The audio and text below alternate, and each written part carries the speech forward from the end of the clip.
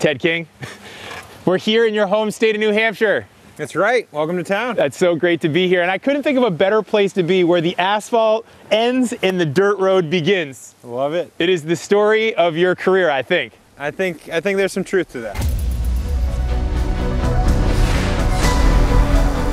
Ted King is a retired Pro Tour racer who famously shepherded Peter Sagan to wins all over the world when they raced together. He now is a pro gravel racer. He's won the Dirty Kanza 200 twice. While we were here, I had to hook up with him and get some tips on how to ride gravel like a king.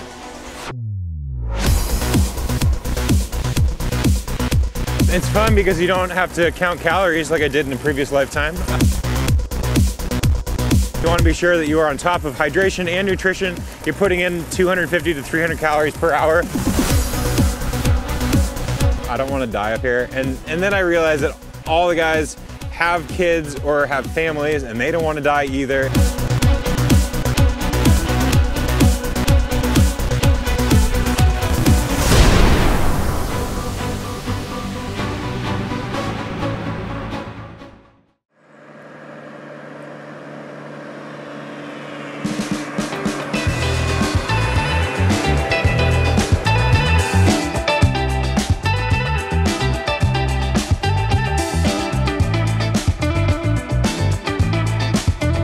Ted, thank you so much for taking us out on your local roads. This is amazing. It's super pretty right now with all the foliage. Foliage is kicking. We call this peak.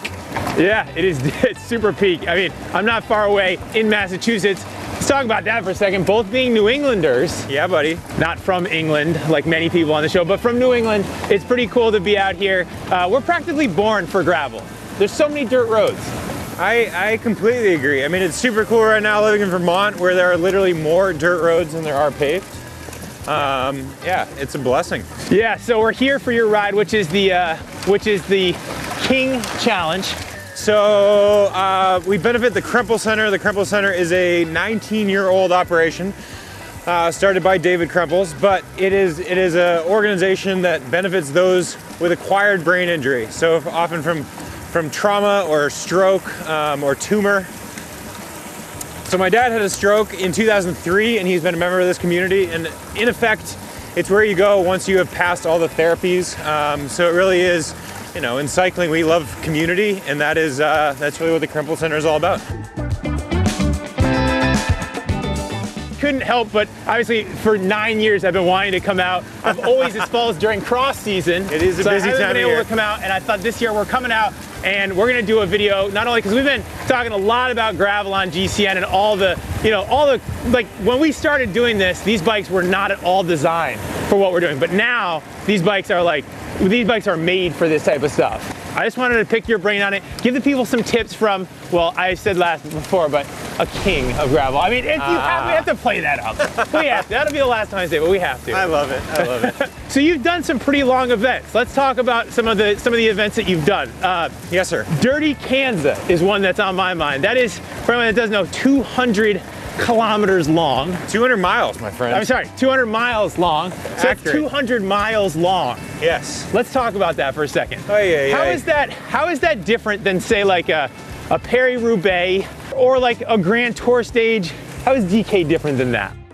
So 2016, there I am, my first year of retirement from road racing, and on a whim I was asked to do Dirty Kanza. And I knew I had a handful of characteristics that would suit me. I know how to ride long distance, I know how to ride on rough terrain, I know how to do a bunch of things, but you don't collectively know how it all comes together like something like DK. So, you know, I went in as best prepared I could, but all of a sudden you're self-supported. It's not the world of the World Tour anymore. How does it compare? Well, let's say the obvious ones. It's a longer effort than any Grand Tour stage. It's a longer effort than Paris-Roubaix. You got to go into it expecting to do at least a 10-hour day. It's totally a race of attrition. Being self-supported is a really cool attribute of a lot of these gravel races. How are you preparing for that? Obviously, we know that you own a nutrition company. Oh.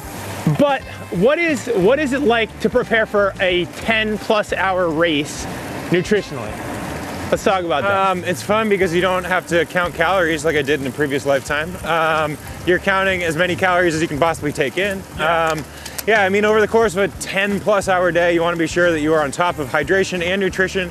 You're putting in 250 to 300 calories per hour for at least 10 hours. It is brutally hot in Kansas in early June, so you got to be on top of your hydration. Drinking at least a bottle an hour, often at 1 to 2 bottles per hour. So, yeah, things that you can't have a hiccup, or else you're going to find yourself on your back foot at, you know, hour 6 with many more hours to go. What I really like to emphasize is eating real foods, to be honest. I mean, I think, you know, there's nothing better than going on a sweet ride and linking it together with a coffee shop. Go and eat like a brownie, a muffin, a cookie, a scone. Yeah. I have choked down too many pieces of sports nutrition in my life to really have any desire to do that anymore. Hydration. I definitely say drink, drink, drink, and then when you think you need to drink some more, definitely drink some more. I mean, electrolytes are key. That is a way to really maximize your hydration. If you're in a pinch and you don't have them handy, water is gonna be better than nothing. But a lot of these gravel races are in the heat of the summer. They're in the heat of humidity, and you are expelling an absurd amount of fluids, so you gotta be ahead of the fluids. What about when you get into the race, you're at the mile 75, there's a rest stop with water. What is the protocol? Is it gentleman's agreement? Everyone pulls off to the side and grabs water? Does someone keep going and you guys all look sideways and you like hunt that person down that didn't stop? Because you guys can't hold 200 miles worth of water on your bike. Correct. You know, that's a really interesting question. That is what we see in this changing state of gravel.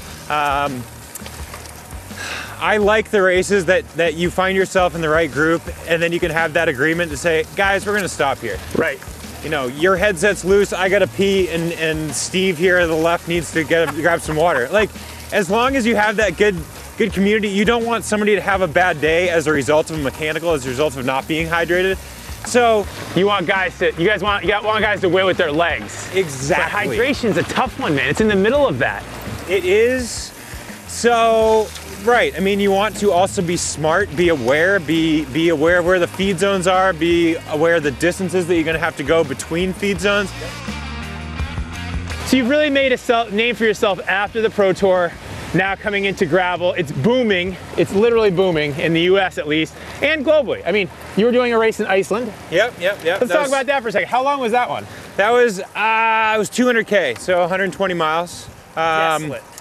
Desolate. We literally raced out from an already desolate town and raced around the volcano called Hekla. Was it cold there? It was not cold. It was late July. It was windy, kind of like today. It was overcast, it was raining, it was snowing, it was sleeting. We literally saw everything over the course of the day. We had Oliver go over for GCN and he did it. Yeah. And I think it was a bit challenging for him, not being a gravel star. That was a doozy of a race. He had a lot of things to say about it. Would you consider yourself to be into the kind of the nasty conditions, like the bad stuff?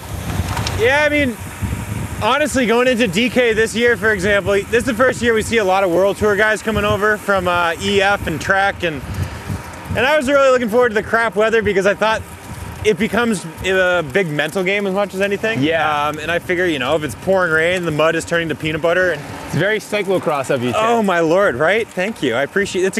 It's a good homage to New England crappy weather. What I tell a lot of people, a lot of friends, World Tour buddies who are getting into it, I say at some point over the course of the day, you're going to be in a very, very dark place. Yeah. So you just have to anticipate that. You also have to anticipate random stop signs and stuff like that. Yeah.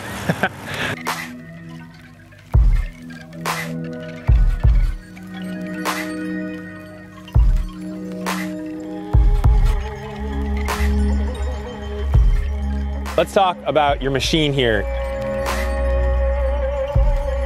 We got a Cannondale Synapse. This is effectively Cannondale's cobble bike. So this is the bike they're racing the Spring Classic. What's funny about gravel is it's often one bike fits all, but then, you know, you can really nerd out on the nuances, and that's what I have the privilege to do. So tomorrow, for example, is largely a road ride with a little bit of very tame gravel. So a bike like this is largely meant for pave and traditional paved roads. This is also the identical bike. This is the bike that I won SBT Gravel on. So going to an event like that, 140 miles long, I know it's gonna be a whole lot of gravel of a variety of types, but overall it's tame. So, you know, you don't need a knobby tire. What we have going on here, pretty traditional gear ratio, 2x up front, 11 speed in the rear.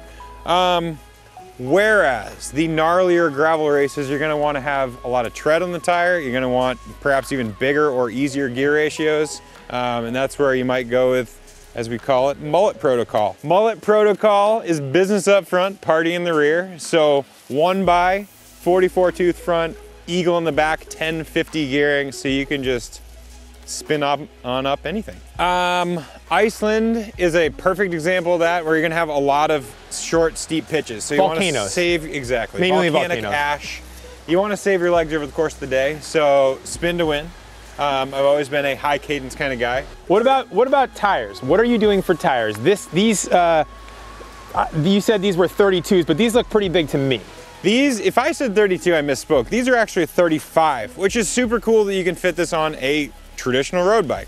Yeah. So tubeless 35C tires. These are by the good folks at Rene Hurst. When would you say, like, okay, I need to get a knobbier tire or a semi-slick?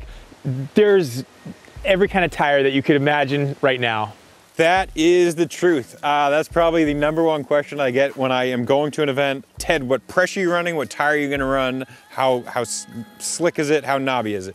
Given that these tires are tubeless, and virtually all tires that I'm doing in a gravel event are tubeless, you get so much grip just by running lower pressure. So slicks are awesome in most events, so long as it is dry. Once you know there's gonna be either some wet or muddy or a little bit gnarlier conditions, that's where we're gonna go with a knobbier tire. You ride the tire that matches the condition, in theory, right? If you know it's gonna be super muddy, you're thinking, okay, I better ride this tire, but it's not gonna be as efficient, so it is always that kind of like that seesaw of like, do I give a little here because it's gonna be slower if I have to push it, but it's gonna be a lot safer because there's tons of big rocks, all that stuff. I agree. You're going over super long distances, so there's typically not a ton of cornering. I mean, yeah, gravel events can be 20 miles, they could be 220 miles. In these shorter events, that's where they might get a lot more technical, and that's where you're gonna wanna have some chunk on your tire, some knob on your tire. Yeah. But I think there's often a lot of over-analysis that goes into tire. I think having a tire with tread when you're gonna need to do a more technical ride, that's great. And then on more straightforward rides, like, people look at this all the time and think, is that gonna be enough? And I say, absolutely, especially with that lower pressure. Yeah. I am a huge proponent of tubeless in gravel. You want to have some good sealant in there. I've been riding with, what do you call these things? Plugs? Yes. That's a new attribute to my repertoire that I have going on. And so tell me about what happens with a plug. You're riding along, you've got the sealant's going everywhere, but the sealant's supposed to seal it. Every once in a while, you're gonna hit something that is gonna be bigger than what sealant can seal. So, you quickly pull to the side of the road. I highly recommend you have your plug in your back pocket ready to go. Pull it right out, boom, stick it into the hole, and then hopefully that plug is gonna seal your malady. What you wanna remember is, as you stick the plug in and it continues to leak air, why don't you flip that tire over so the sealant can seal what is now a plugged hole. Whoa. Get going again. While we're on topic, yeah, it's important to have your CO2s handy because you've probably lost some air at that point. Yep. But here, let's go through the contents of my saddlebag. You got a tube, you got your plug, you got tire levers, you got a tool, and I don't know, a little bit more CO2 just in case you gotta gas up the old jet. All right, Ted, so let's talk about pedals, because I've seen you at different gravel events. Sometimes you're riding road pedals, sometimes you're riding mountain bike pedals. This is somewhere in the middle. What makes you pick one versus the other? So what we got going on here is a Speedplay Pave pedal. This is a pedal that Speedplay created for the gnarly fields of northern Belgium. Basically, if you're gonna be getting off your bike to avoid a crash or something when you're racing through Belgium and you need to step off your bike into stuff exactly like this, you can re-engage. So This is an opportune pedal for a gravel race when you don't anticipate getting off your bike for more than about 2 steps. But beyond that, if you know that there's a river crossing, if you know there is going to be a whole lot of mud or really averse terrain, that's when a mountain bike pedal is going to be more in your wheelhouse. Got it. Any sort of running event, up something steep, I don't know, running is part of your former cycling repertoire. Running's hard, so I don't do a whole lot of that, but in those events, I know that I want to be reaching for a mountain bike pedal.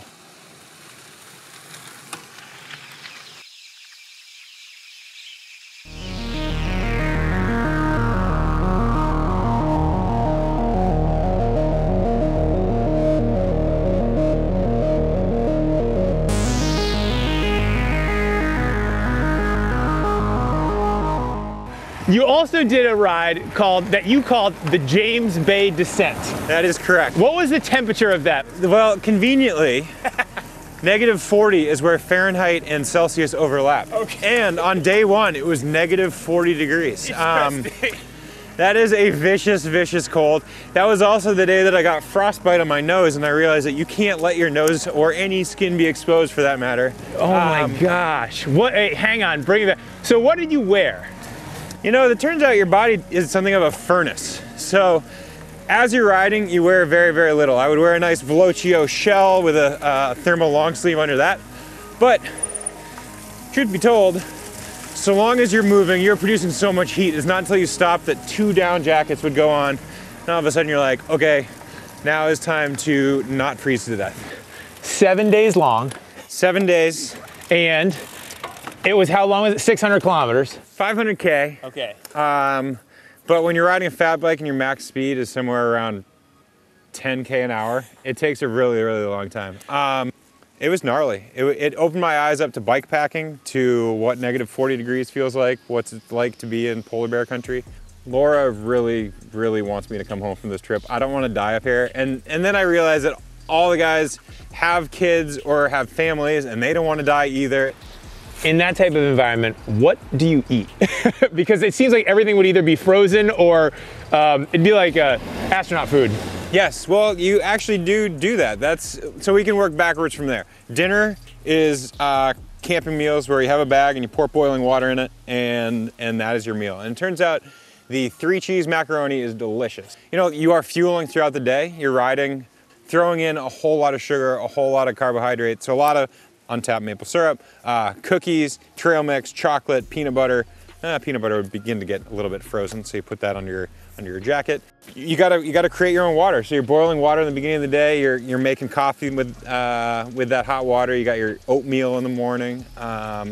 It's a pretty rudimentary living. How did you keep your water from freezing? You have really nicely insulated bottles. Okay. That if you fill them up, I think they're about yay big, then you're gonna get, as soon as they are beginning to freeze, that is when you basically run them dry, and then by then it's basically the end of the day and you're ready to set up camp. And off camera you were joking that, or maybe it was on camera, you were joking that you're gonna do it again? The crazy guys are gonna do it again. The invitation has gone out. Coincidentally, they're thinking of doing it in March, and March is when my wife is due with our first child. So I probably won't be going on that trip. A blessing. Yes. On a couple different fronts. Exactly, exactly.